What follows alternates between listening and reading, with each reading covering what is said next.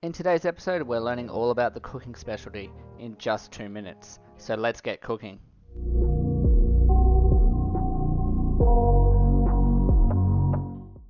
Everybody knows that every good cook needs a good cookbook. And in this case, it's the cooking skill book. But you've got to research it first on the research table.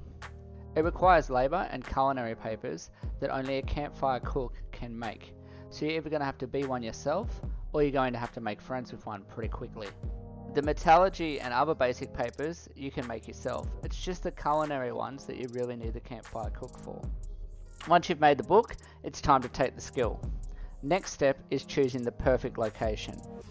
By the time that you're ready to actually take cooking, you should be able to see where most of the players are, and hopefully where some farmers have started to set up. Basing yourself near farmers is ideal, but also near players. This is because you need the farmers to get the crops from, but you need the players who are going to buy your food. So basing somewhere in the middle of those is always a good idea.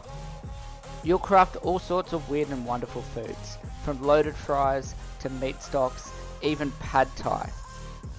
Be aware that there's many different recipes for fruit salad and basic salad, which is great because this allows you to set up a variety of purchase orders for crops in your store.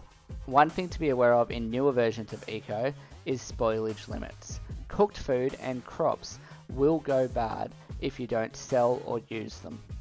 You can extend the amount of time that your food and crops will last by buying ice boxes, fridges, industrial refrigerators, silos, industrial silos, all those things, which progress as the game goes on.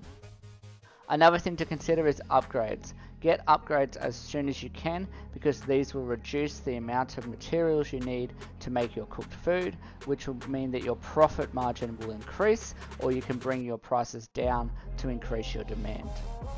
So that's it guys, that was 2 Minute Eco Specialties by RageBit, and this time we focused on the cooking one.